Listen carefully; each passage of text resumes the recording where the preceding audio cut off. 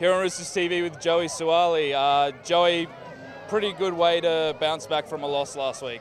Yeah, obviously last week was pretty disappointing, but yeah, to get the win is I'm pretty stoked. So yeah, it's pretty good. And to be able to score that many points, I mean, you had a bit of a say down here with your try. Talk us through the swan dive.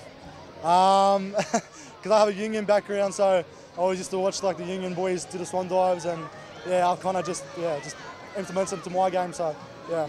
And you made your NRL debut last week. I mean, we didn't really get a chance to speak to you then, but what's it like being able to pull on the tricolours in first grade?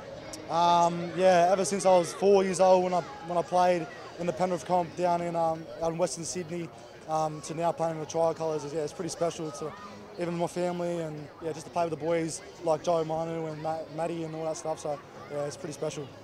And you just mentioned those boys. We were going to say Joey Manu, Tilly on the right edge. I mean, it must be really comfortable for you to come in and have those guys around you. Yeah, it's pretty, like even a couple of years ago, I'm just watching them on TV, and I used to just idolise them. Now, yeah, even just playing with them, yeah, it's pretty cool. I'm just living the dream.